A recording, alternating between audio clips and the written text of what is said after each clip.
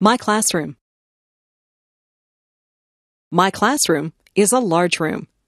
It's full of brightly colored pictures. My teacher hangs pictures up all over the walls. There are blackboards at the front of the room. My teacher always has writing all over the blackboards.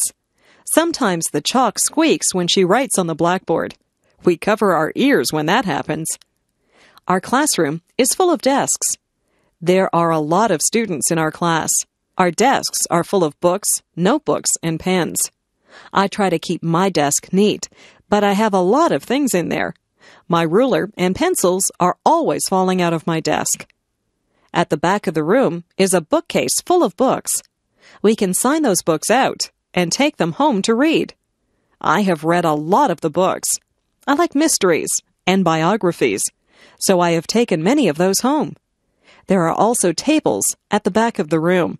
That's where we do our artwork. We spread out big sheets of paper and use paints or crayons to make pictures. Sometimes we cut things out of magazines with scissors and we glue pictures to the paper. I like art class. After school, my friends and I often erase the blackboards for the teacher. Then we take the erasers outside and clap them together to get the chalk dust out of them. My friends and I walk home together and talk about what we did in school and what we're going to do after supper.